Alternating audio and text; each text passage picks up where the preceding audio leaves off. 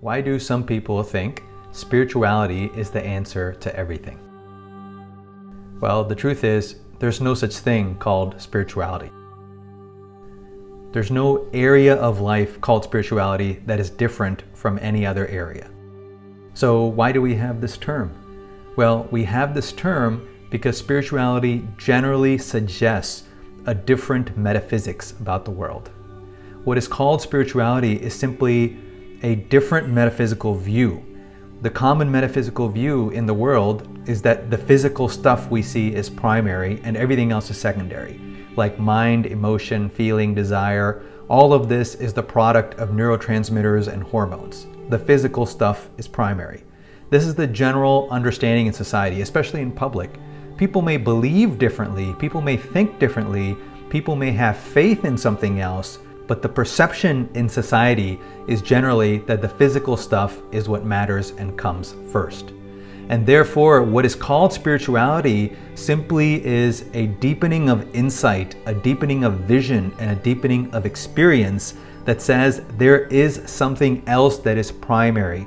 There is something else that this so-called physical stuff is constituted from. And when this is seen as primary, people start to say, well, this is kind of spiritual and so on. Why do they say that? Because it's usually a belief and it's not a direct experience. Nobody says that the belief in the physical world is spiritual. Nobody will say that.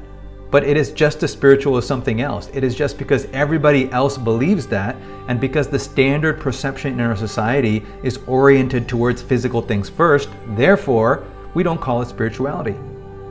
So there is actually no separate category of life called spirituality. It is simply a deepening of vision, a deepening of experience, and a widening and broadening of vision and experience.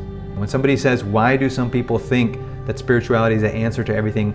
Because a lot of the limitations that we have in life, a lot of the limitations we see is because we are dealing with an incomplete picture of what is actually happening. And that is often based in that physicalist paradigm. And therefore, a word like spirituality gets invented to suggest that there is actually much more that has nothing to do with belief and doesn't have to do anything to do with faith, really. It really is about experimentation. And it really is about being skeptical of the very stories you are told and not believing them at face value without investigating and doing the experiments.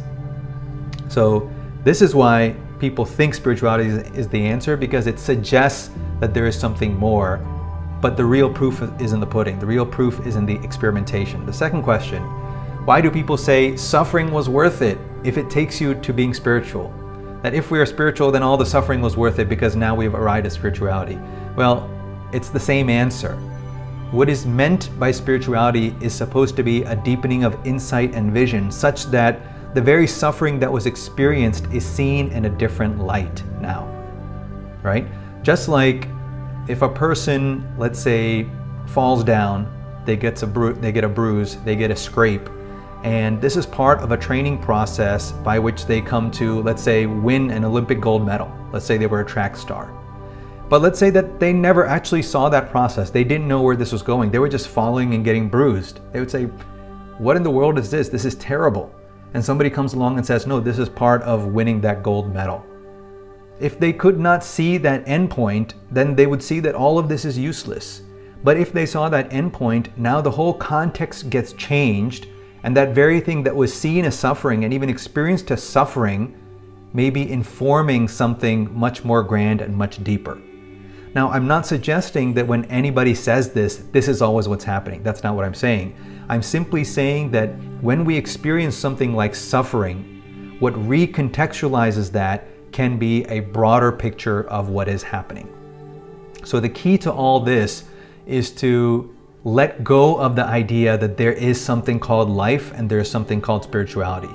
That there is something called science and there is something called spirituality. That there is something called philosophy and there is something called spirituality. No, we can use that jargon because that's what everybody says. To communicate at some point, at some level, we have to use that language. But ultimately, spirituality itself doesn't exist.